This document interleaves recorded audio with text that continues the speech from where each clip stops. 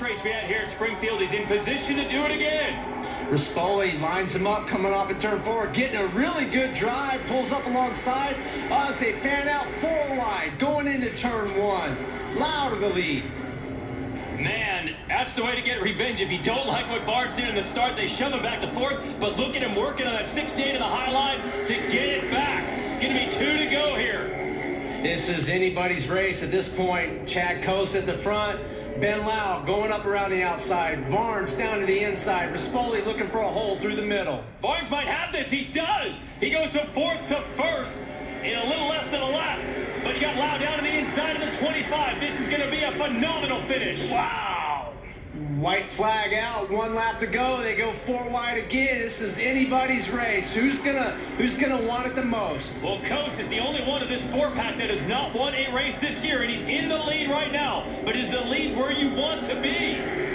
I don't think so. Okay. Rispoli lines him up coming off of turn 2, getting a good draft down the back straightaway. Sibi, it doesn't appear to have anything, at least at that part. Yeah, but he still... Oh, no, he does now. Wow!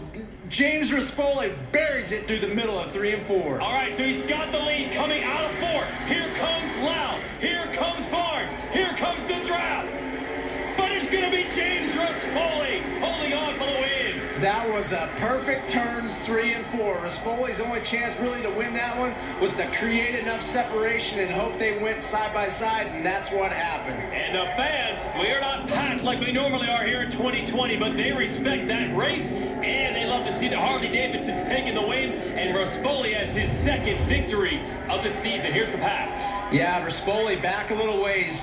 Coase opens up a little hole. Rispoli says, yeah, I'm just going to fill this gap and run it as hard as I can. And these guys are fighting for position to get in behind and pull on the draft, but nobody really lines up behind him. Rispoli to the line. Great race.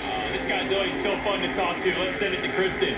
James Rispoli's 2nd win in the 2020 season. James, it seemed as though you just had a little more corner speed than the rest of them. Where'd you find it? Well, dude, me and Chad, right off the first start, we're like just dancing, doing the old pretty do on our new Harley Davidsons. And back in the day, me and Chad used to do that and blitz away. We said that we were going to try to do that. But once I saw 6 guys come underneath me, I'm like, oh boy, it's an hour race. So it was kind of just staying in the top 3 most of that race. I was watching Barnes, watching Ben, and kind of using their bikes to my advantage.